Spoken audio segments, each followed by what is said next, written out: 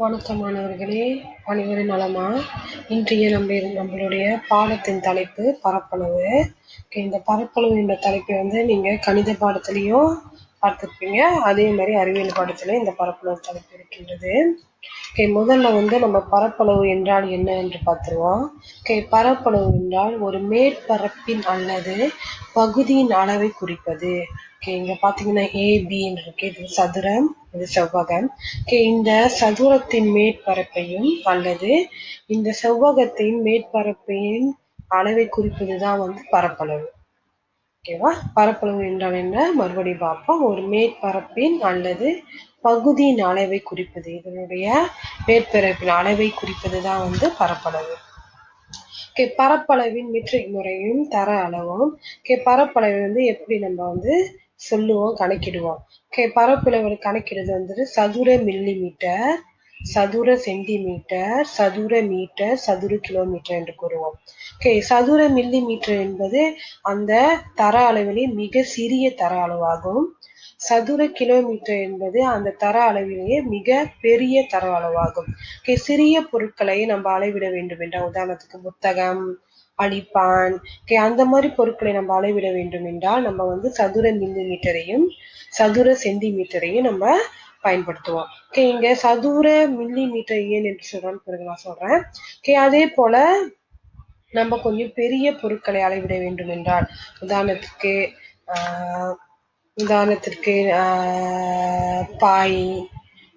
பாய் அந்த மாதிரி கொஞ்சம் பெரிய பொருட்களை நம்ம அளவிட வேண்டும் என்றால் நம்ம இப்ப துணி, இப்ப கடைக்கு போனோமா, நம்ம அம்மா துணி புதுசா துணி வாங்கி சட்டைகள்லாம் தைக்கிறதுக்கு பயன்படுத்துவாங்க. அப்ப அந்த கடைக்காரர் போனா மீட்டர் அளவு தான். அதுக்கு மீட்டர் பயன்படுத்துவாங்க. அப்ப அதையும் சதுர மீட்டரை பயன்படுத்துவாங்க இந்த மாதிரி பொருட்களை அளவிட.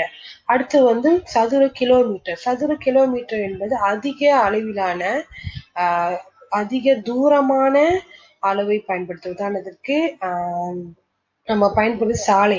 உதாரணத்துக்கு நம்ம இங்கிருந்து கோலங்கசால இருந்து ஈப்போக்கு செல்ல வேண்டும் என்றா நம்ம அது மில்லி மீட்டர், சென்டிமீட்டர்லாம் சொல்ல மாட்டோம். அப்ப என்ன சொல்லுவோம்னா அது தூரமாக இருக்கும் இடங்கள்லாம் நம்ம கிலோமீட்டர் என்ற வார்த்தையை பயன்படுத்துவோம். அப்போ ஒரு நெல் வயலோட அந்த பரப்பளவை அளக்க வேண்டும் என்றால் நம்ம கிலோமீட்டர், சதுர கிலோமீட்டரை பயன்படுத்துவோம். ஓகேவா? இதெல்லாம் பரப்பளவை மீட்ரிக் முறையில் நம்ம பயன்படுத்தும் முறை. பரப்பளவை அளக்கும் முறை. பரப்பளவை அளக்கும் முறை 2 இருக்கு. ஒன்று பரப்பளவின் சூத்திரத்தை பயன்படுத்தி அதனுடைய அளவை அளப்போம். அடுத்தது 1 சென்டிமீட்டர் பெருக்கல் 1 சென்டிமீட்டர் கொண்ட அட்டையை பயன்படுத்தி நம்ம பரப்பளவை அளவிடுவோம்.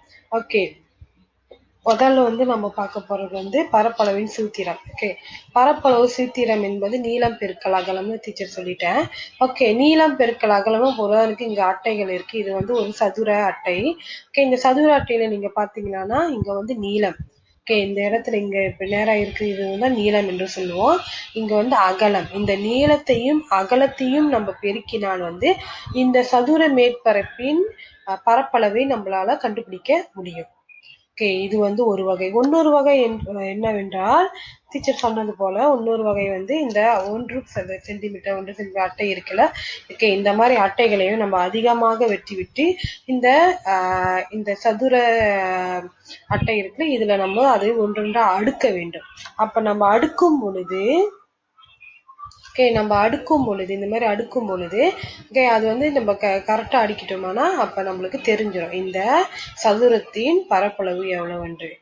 அது இன்னொரு முறை நீளம் பெருக்கல் அகலம். நீளம் பெருக்கல் அகலம். உதாரணத்துக்கு பாத்தீங்கன்னா இந்த சதுரத்தின் நீளம் 4 சென்டிமீட்டர், இந்த அகலம் 4 சென்டிமீட்டர். இப்ப இத நம்ம பெருக்க போறோம். 4 சென்டிமீட்டர் பெருக்கல் 4 சென்டிமீட்டர். அப்ப நம்ம பெருக்கும் பொழுது இப்ப இந்த சதுரத்தின் பரப்பளவை நம்ம கண்டுபிடிச்சிட்டோம். 16 சதுர சென்டிமீட்டர்.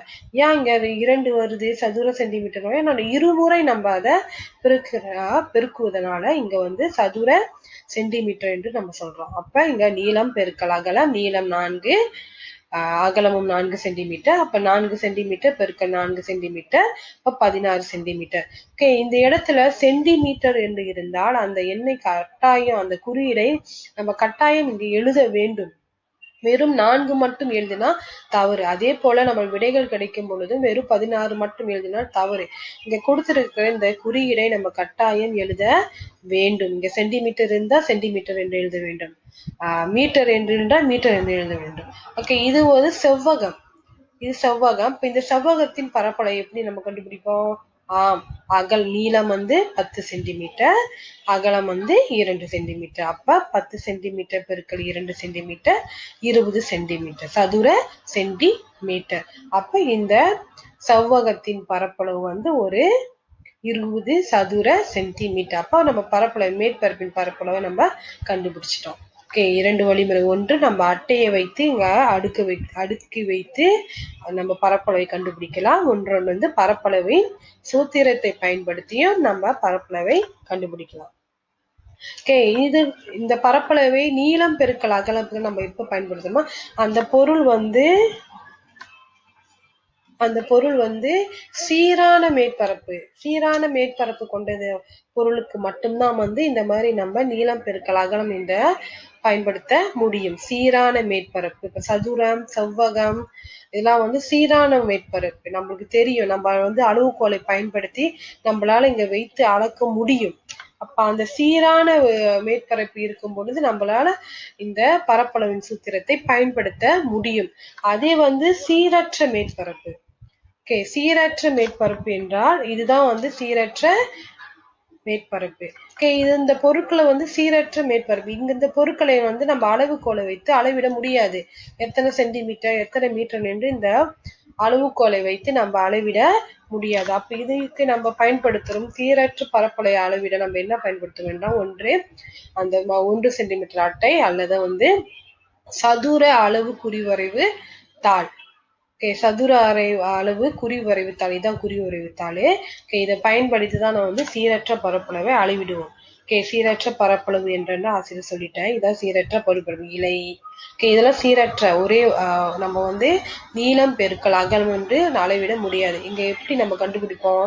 நீளம் எது அகலம் என்று நம்மளால கண்டுபிடிக்க முடியாது. ஏன்னா நீளம் பெருக்கல் அகலம் நம்ம கண்டுபிடிக்கணும், கட்டாயம் நம்ம அளவுகோலை வைத்து அளவிட வேண்டும். இப்ப இந்த இலையை நம்ம அளவுகோலை வைத்து அளவிட முடியாது. இங்க பாத்தீங்கன்னா இது சீரான வடிவத்தில் இல்ல, சீரற்ற வடிவத்தில் இருக்கிறது. ஓகேவா? ஓகே, இப்ப சீரற்ற பரப்பளவை அளவிடும் முறை என்னன்னு பார்ப்போமே. ஓகே, இதுதான் ஒரு இலை. நம்ம ஒரு இலையை எடுத்து கொண்டோம். ஓகே, நம்ம சொன்னபோது ஒரு குறிவரைவு தாள், இந்த மாதிரி 1 பெருக்கல் சென்டிமீட்டர் 1 பெருக்கல் சென்டிமீட்டர் கொண்டு இந்த தாளி, அந்த தாளி இந்த மாதிரி கோடுகள் போட்டிருக்கோம். ஓகே, இந்த தாளை எடுத்துக்கிட்டு இந்த தாள்ல நம்ம முதல்ல என்ன செய்யணும்னா நம்ம எடுத்துக்கொண்ட அந்த இலையை வரைய வேண்டும். இலையை மேல வைத்து இந்த இலையை வரைய வேண்டும். ஓகே, அந்த வடிவத்தை அங்க வரைந்து விட்டு இலையை அங்கிருந்து நம்ம எடுத்துடணும். எடுத்த பிறகு நம்ம என்ன செய்யணும்னா முழுமையான கட்டம். இது பாத்தீங்கன்னா இது முழுமையான கட்டம். இந்த மாதிரி முழுமையான கட்டம்லாம் இருந்துச்சுன்னா இதெல்லாம் 1 அப்படின்னு நம்ம கணக்கிட வேண்டும். இந்த மாதிரி முழுமையான கட்டம். இப்ப இங்க பாத்தீங்கன்னா எது முழுமையான கட்டத்துக்கு அதெல்லாம் நம்ம சரி போட்டிருக்கோம். ஓகே, இப்ப முழுமையான கட்டத்தை நம்ம 1 என்று கணக்கிட வேண்டும். ஓகே, அடுத்து என்ன செய்யணும்? பாதிக்கு மேல் உள்ள கட்டம். பாதிக்கு மேல் உள்ள கட்டம்னா இது பாருங்க, இது பாதிக்கு மேல் இருக்கு, இது பாதிக்கு மேல். ஆனா இந்த கட்டத்தையும் இந்த கட்டத்தையும் நீங்க ஒப்பிட்டீங்கன்னா இந்த கட்டம் பாதிக்கு மேல் இல்ல, ஆனா இந்த கட்டம் பாதிக்கு மேல் இருக்கு. ஓகே, அதே போல இந்த கட்டம் நீங்க பாருங்க, பாதிக்கு மேல் இருக்கு, இது பாதிக்கு மேல் இல்ல. அப்ப எது பாதிக்கு மேல் இருக்கின்றதோ அந்த கட்டத்தை நம்ம கணக்கிட வேண்டும். அப்ப இங்க நீங்க பாத்தீங்கன்னா இந்த இலையை கணக்கிடும் பொழுது 23 சதுர சென்டிமீட்டர். அப்ப இந்த இலையின் பரப்பளவு 23 சதுர சென்டிமீட்டர். மறுபடியும் சொல்றேன், முதல்ல முழுமையான கட்டத்தை நம்ம கணக்கிட வேண்டும். பிறகு பாதிக்கு மேல் உள்ள கட்டத்தை கணக்கிட வேண்டும். இப்ப எல்லாத்தையும் ஒன்றாக நம்ம கூட்டினோம் என்றால் இங்க நம்மளுடைய பரப்பளவு கண்டுபிடிச்சிடலாம். பாதிக்கு மேல் இல்லாத கட்டத்தை நம்ம கணக்கிட கூடாது. உதாரணத்துக்கு இங்க பாருங்க, இது பாதிக்கு மேல் இல்ல, கணக்கிடல. அதே போல இங்க பாத்தீங்கன்னா பாதிக்கு மேல் இல்ல, கணக்கிடல. இங்கேயும் பாதிக்கு மேல் இல்ல, கணக்கிடல. எது பாதிக்கு மேல் இல்லையோ அதனை நம்ம கணக்கிட கூடாது. ஓகே, இப்ப இங்க ஒண்ணு இருக்கு, ஒரு உதாரணம். இங்கும் இலைதான். இங்க பாத்தீங்கன்னா மொத்தம் 9 சதுர சென்டிமீட்டர். இப்ப ஏன் 9 சதுர சென்டிமீட்டர்னு பாத்தீங்கன்னா முழுமையானதை நம்ம கணக்கிட்டுட்டோம். அடுத்தது பாதிக்கு மேல் உள்ளதை கணக்கிட்டு இருக்கோம்.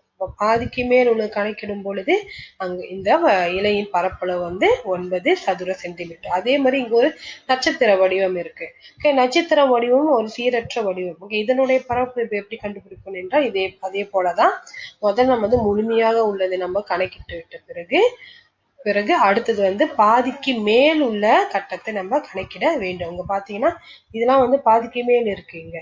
ஆனா அதே இங்க கவனிங்க, பாதிக்கு மேல் இல்ல. இப்ப இங்க வந்து 7 சதுர சென்டிமீட்டர். இப்போ பாதிக்கு மேல் உள்ளதை நம்ம கணக்கிட வேண்டும். மறுபடியும் ஆசிரியர் சொல்றேன். சீரான வடிவத்தை நம்ம பயன்படுத்தி அளக்க வேண்டும் என்றால் நம்ம வந்து பரப்பளவின் சூத்திரத்தை பயன்படுத்தலாம். நீளம் பெருக்கல் அகலம். நம்ம அளவுகோலை வைத்து அளவிடலாம். எத்தனை நீளம் எத்தனை அகலம் என்று நம்ம அளவிட்டு அதனை பெருக்கி நம்ம பரப்பளவை கண்டுபிடிக்கலாம். சீரான வடிவம் உடைய பொருள் என்றால். அதே வந்து சீரற்ற வடிவமான பொருளை பரப்பளவை கண்டுபிடிக்க வேண்டும் என்றால் நம்ம இந்த குறிவரைவு தாளை தான் பயன்படுத்த வேண்டும். நம்ம என்ன பொருள் சிறப்பு கல்லோட பரப்பளவை கண்டுபிடிக்கணும்னா அந்த கல்லை நம்ம வந்து இந்த குறிவரைவு தாளில் வரைந்த பிறகு முழுமையாக கட்டத்தை நம்ம கணக்கிட்டு பிறகு பாதிக்கு மேற்பட்ட கட்டத்தை கணக்கிட்டு நம்ம அதனுடைய பரப்பளவை கண்டுபிடிக்கலாம். ஓகே, நன்றி.